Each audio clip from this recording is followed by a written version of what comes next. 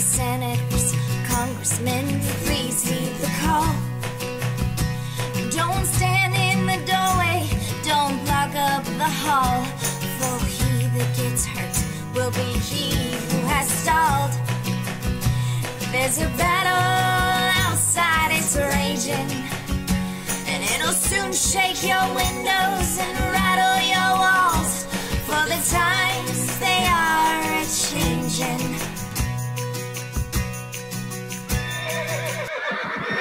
So in part 1 we discussed the death of Little Walder and Lutton, two people who were dicing the night before, and we began to piece together the previous evening. According to Big Walder, Little Walder went to meet a man who owed him silver, and Big Walder told him not to go alone. In fact, the blood on Big Walder proves that he was there too. And although Big Walder claims a Manderley man was involved, Lutton seems to be the actual man met. After all, we saw him dicing the night before, he's a Dreadfort man, meaning he's more likely to dice with Little Walder than a Manderley man, and he is mysteriously dead after a fight that had nothing to do with him. But Lutton doesn't do much without the say-so of his boss Ramsay, and Ramsay is a man known for savagely butchering people, which is how Little Walder was found. The evidence really points to Ramsay being the murderer, and accepting Ramsay as the murderer really changes how we see the events at breakfast. Ramsay descending from the dais to the body and his very eager interrogation of Big Walder could be seen as intimidation of Big Walder. "What man?" Ramsay demanded. "Give me his name, point him out to me, boy, and I will make you a cloak of his skin." "He never said, my lord, only that he won the coin at dice." The Frey boy hesitated. "It was some White Harbor men who taught dice. I couldn't say which ones, but it was them." Ramsay was making Big Walder lie. After all, why bring up a cloak of skin? That sounds like much more of a threat than a reward. And the mysterious death of Lutton could be the silencing of a witness. But what we really lack is a motive. Why would Ramsay kill his squire? After all, he liked Little Walder, and Little Walder liked him. Well, let's talk about a few other things that don't seem right about the breakfast. First of all, when Hostine enters with Little Walder's body, Fat Walda is silent. This is her 9-year-old little brother, and she doesn't make a peep. Yet she screams when Hostine attacks Manderley. Walda should have screamed when Hostine entered earlier. Now earlier, Walda had a look of fear on her face when Ramsay and Roose were arguing. Could this be when she really found out about her little brother's murder? If so, this means that Roose and Ramsay knew about Little Walder's death before Hostine's entrance. Another thing that is astoundingly odd is that after the big fight is broken up, Roose, by coincidence, has received a message about the location of Stannis' camp. That seems awfully convenient. The Freys and Manderleys are at each other's throats and Roose just happens to have a reason to eject them? That is some serious luck. But of course, the Raven itself proves that this was no coincidence. Here's its description. Maester Rodri stood behind him, a raven on his arm. The bird's black plumage shone like coal oil in the torchlight. Wet, Theon realized. And his lordship's hand, a parchment. That will be wet as well. The raven and its message were wet, meaning the raven didn't just arrive. It had to have been in Winterfell long enough for the snow on it to melt, but not so long on it for the raven to be dry. Clearly the message arrived long before Hostine's entrance with Little Walder's body. Roose Bolton is clearly putting on an act at breakfast, and frankly, it feels like an act. Roose Bolton never raises his voice, yet here at breakfast he does. Additionally, Roose is yawning when he enters, despite the entire castle being awake for hours awaiting an attack. Why feign like you just woke up, unless you've been up to no good? Could it be that a letter arrived and Roose and Ramsay killed Little Walder to create a Frey-Manderley conflict so they had an excuse to send them to war? The castle was crowded and food supplies were dwindling. Everyone was down to eating peas porridge, which means supplies were almost exhausted. After killing Little Walder, all they would have to do is coerce Big Walder into implicating the Manderleys. And it wouldn't be the first time they coerced Big Walder into doing something. He did write that letter to his kin claiming that Ramsay saved all the women and children at Winterfell. There are 3 big problems with a joint Ramsay-Roose conspiracy, though. First of all, had Little Walder been set up to win money at dice the night before, we would have a plan in motion long before the arrival of the Raven. The Raven is wet from the snow melting, but it's not yet dry. Yes, it arrived before Hostine made it to breakfast, but not several hours before. Second, having Freys and Manderleys leave the castle wouldn't require any sort of plan at all. Hosteen Frey was eager to leave the castle to attack Stannis. He had actually requested it a couple times, and Manderley as well said he was perfectly willing to leave the castle. No schemes or pretext were necessary at all to get the Freys and Manderleys to leave. Roose simply needed to ask them. And third, if everything was going according to some Roose-Ramsay plan, why were Roose and Ramsay arguing? Whatever was going on, Ramsay and Roose were not quite on the same page. There seemed to be a Roose plan, which involved the arrival of the Raven that morning, and then there was a Ramsay plan, which involved the killing of little Walder that began the night before. And clearly, as shown by the two men arguing, the two plans didn't exactly line up. The two men seem to have their own agendas. And why is that?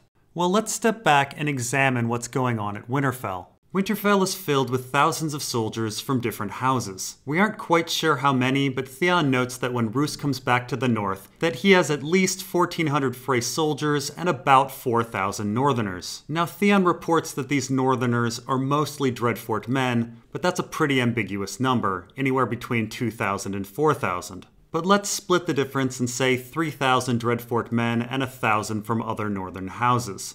So Ramsay also brought some additional Dreadfort men, but we don't really know how many. There was a Dreadfort garrison which numbered around 575 at the end of A Clash of Kings. And Arnulf Karstark claims that only about 25 of these guys are now at the Dreadfort, which means Ramsay would have the remainder of 550. But that tale is designed to lure Stannis, so who knows the truth of it. Let's say Ramsay brought an additional 500 men. Now, as I said before, we have 1,400 Freys who are going to be very loyal to Roose as he's married to Fat Walda.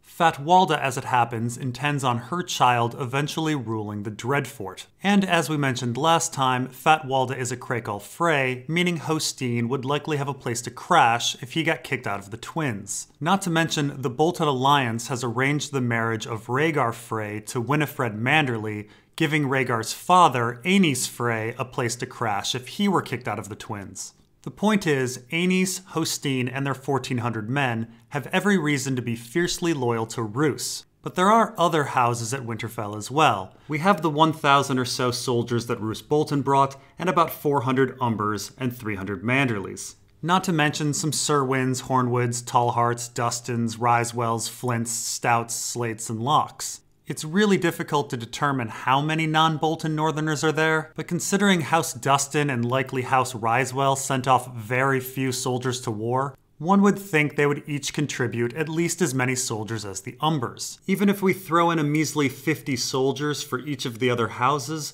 we get a figure that's approaching 3,000 men. It's a very, very rough estimate, but the larger point is this. The rest of the North combined rivals the Dreadfort forces. And unlike the Freys, these Northerners have every reason to hate the Boltons. They all supposedly lost people at the Red Wedding, and have a number of other grievances against House Bolton, including the treatment of Lady Hornwood, the sack of Winterfell, and the treatment of Arya Stark. Keep in mind, Lady Dustin and Roger Ryswell said this, "And Lord Wyman is not the only man who lost kin at your Red Wedding, Frey. Do you imagine Horsebane loves you any better? If you did not hold the Great John, he would pull out your entrails and make you eat them, as Lady Hornwood ate her fingers. Flints, Serwyns, Tallhearts, Slates, they all had men with the young wolf. House Ryswell too. Even Dustin's out of Barrowton. The North remembers Frey." Now it's important to note that Lady Dustin brings all of this up in front of Roose Bolton. And she even brings up Lady Hornwood and her fingers, something that has nothing to do with the Freys and everything to do with the Boltons. And on top of these grievances, none of the other northern houses have been offered anything for their support. Winterfell has been given to Ramsay, and Hornwood has not been awarded to anyone that we hear of. The Freys seem to be getting White Harbor, and they have an heir to the Dreadfort. But the rest of the North is getting nothing. All of this exposes something glaringly off about Roose's actions over breakfast. If one were going to eject someone from Winterfell to decrease the number of mouths to feed, why eject the Freys? Why waste incredibly loyal supporters? Supporters that gives one a serious edge over the rest of the North if they turn on you. Honestly, ejecting anyone besides Dreadfort and Frey men would make sense. Roose is acting seriously against his own best interest. Now, you may say, well, Roose had to eject the Freys. They were the ones causing trouble in the morning. Precisely. It was in Roose's best interest to eject disloyal northern houses, but then his hand was forced into ejecting Freys. The Wet Raven shows that Roose planned on ejecting someone that morning. Roose should be ejecting someone like the Dustons and Risewells after their outburst, or the Umbers because of their split loyalty, or honestly, any house that had kin die at the Red Wedding. But Little Walder's death and the resulting fight forced Roose's hand. He had to eject the Freys. And suddenly the argument between Roose and Ramsay becomes clear. It was in Roose's best interest to eject non-Freys and non-Boltons from the castle. But then Ramsay shows up at breakfast with news of the death of Little Walder. Ramsay, if responsible for Little Walder's death, changed Roose's plans. Roose had every reason to be furious. He just lost 1,400 loyal men instead of men with questionable loyalty. But why on earth would Ramsay do that? What does Ramsay have against the Freys? Well, let's again step back and look at what Ramsay wants. Ramsay describes himself as the heir to the Dreadfort. Even after becoming the Lord of Hornwood, he declares himself the heir. He even declares himself the heir during his marriage to Arya Stark. He's becoming the Lord of Winterfell, but for some reason he still wants the Dreadfort. Now the Freys clearly believe that the future child of Walda Frey will be heir to the Dreadfort. So we have a bit of a conflict, and Ramsay makes quite a bold statement considering that the Freys were at his wedding.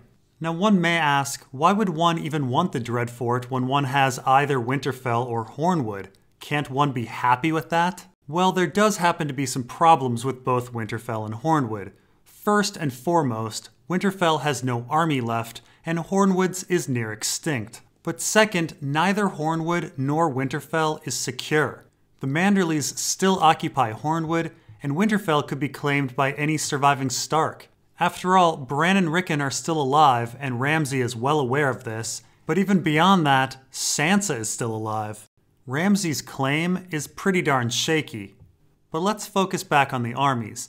As Lord of Hornwood, Ramsay would control a very small group of men who would likely hate him for killing Lady Hornwood and wouldn't follow him anyway. As Lord of Winterfell, Ramsay would control even less. As the heir to the Dreadfort, though, he's just a heartbeat away from the largest army in the north. If Ramsay commits patricide, though, he may be able to secure the Dreadfort men, but he'd never be able to secure the Freys. While the Dreadfort men may outnumber the other Northerners, they probably don't outnumber the other Northerners plus the Freys. And that is why Little Walder needed to die. If Ramsay wants to win the Game of Thrones in the north, he cannot do it with the Freys around. Not only do they threaten his seat at the Dreadfort, but they are the swing army within Winterfell. Ramsay cannot hope to dominate the north with the Freys opposing him. Now there is a lingering question of why this is all coming to head now. Why is Ramsay suddenly working against his father? Well, in actuality, Ramsay seems to have been working against his father for days. Keep in mind, when the Spearwives start murdering people in Winterfell, it is Ramsay who broadcasts that this is happening. It's Ramsay's dogs that find the first dead body, a Risewell man, meaning Ramsay found out first and then let the rest of the castle know. Had Ramsay's dogs not found him, he would have stayed buried for years. And when a flint crossbowman dies, it's Ramsay of all people who declares the cause of death. And when Yellow Dick is found dead, despite Roose wanting to keep the murder quiet, Ramsay himself spreads the rumor of the death. And let's remember that the whole reason for committing these murders was to create chaos among the factions that support Roose. The deaths set Roose Bolton's lords to quarreling openly in the Great Hall. Ramsay drawing attention to these murders points to him wanting the same ends. But is it really realistic for Ramsay to kill his father and take control of the northern forces? Well, I will say that Winterfell's new stables collapsed under the weight of snow, presumably the Spearwives' doing. They must have removed a support or something. And the Great Hall, quite notably, has a hastily constructed roof. It seems an easy thing to have that roof collapse and rid Ramsay of all the lords and ladies against him. Now there is one last thing that is curious about the death of Little Walder. His body was found near the ruins of the old keep with the gargoyles. That, as it happens, is where the entrance to the crypts are. Now there are 4 people in Winterfell who know where the entrance to the crypts are hidden. Theon, Lady Dustin, Big Walder, and Little Walder.